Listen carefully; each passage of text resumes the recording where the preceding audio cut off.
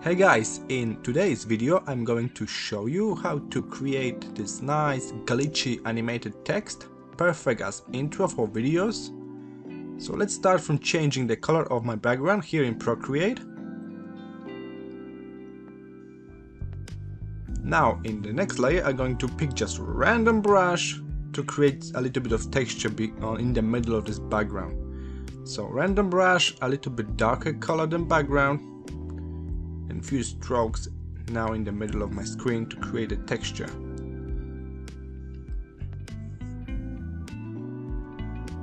Just like that.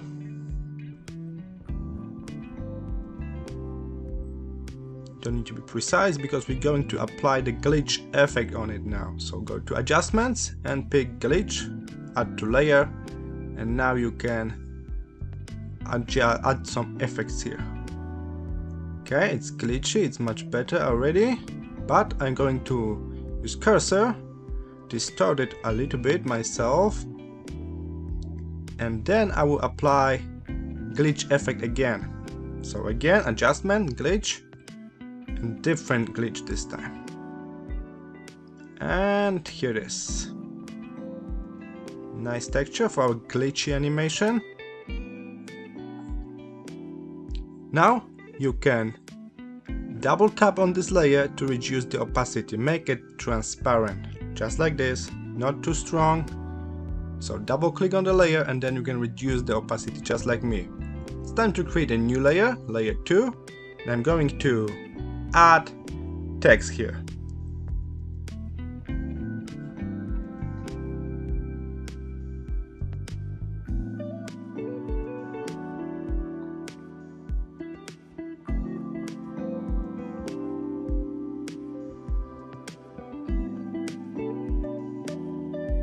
You can change the font and color of your text.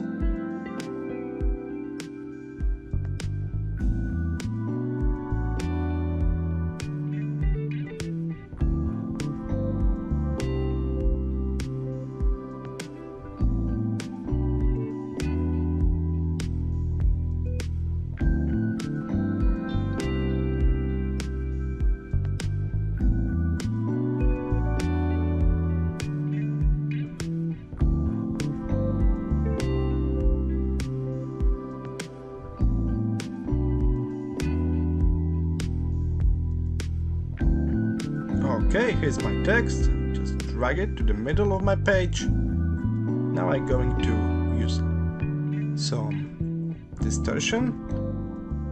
Just pull some corner using the cursor. Okay, much better.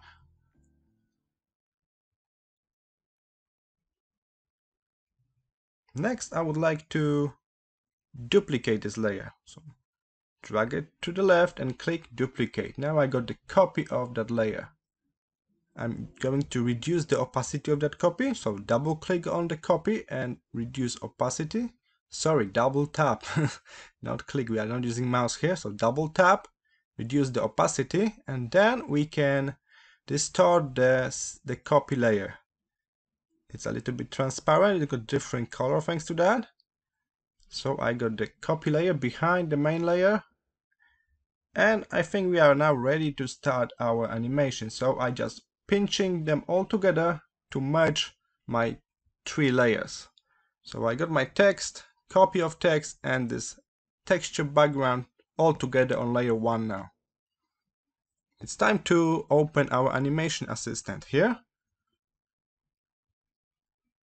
As you can see, at the bottom of my screen I got my timeline now. We got the first frame here. So let's duplicate that frame. Double click on it and click duplicate. This is the copy of the first frame. I'm going to apply adjustment and glitch effect.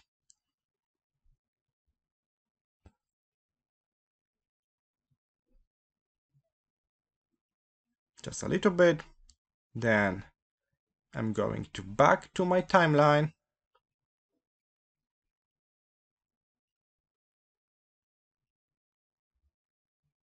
And again, duplicate the frame.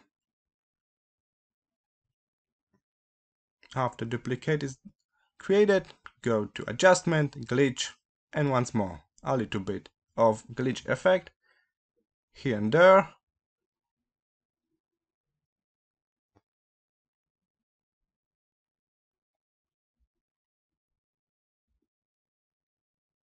Perfect. One more duplicate. Okay, you know the drill now. So we're going to make some duplicates and add a little bit of glitch effect on each one. So I'm going to speed up this video now, so we can jump to the final results quicker, okay? So I'm going to continue this workflow. Duplicate the frame and add some glitch effects in adjustment panel.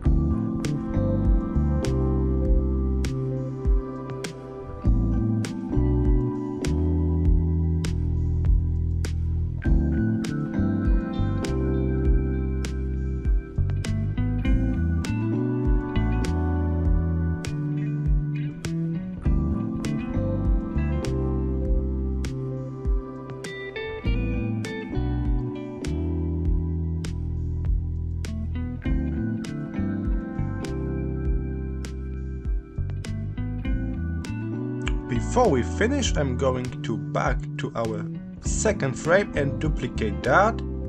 Now I'm going to drag this duplicate of second frame to the end. Almost the end, maybe here. Okay, now I'm going to use hold duration on it. So I change it to 6. So this one will be longer in our timeline. So we will see like little pause on this one frame in our animation. So I changed the setting to ping pong and let's give it a go. Let's try it.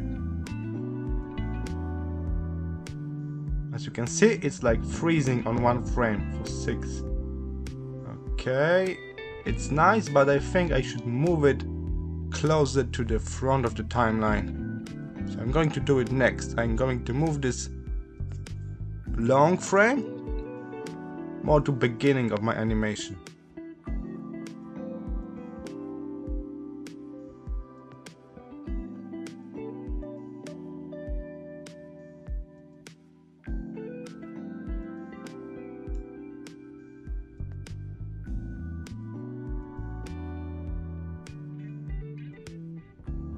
So I'm moving this back to the front, maybe here.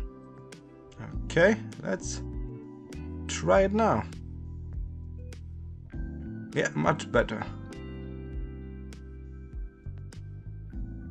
Okay, so we got our glitching text ready to be exported. So how can we save this as animated GIF or maybe even MP4 video format? It's really simple.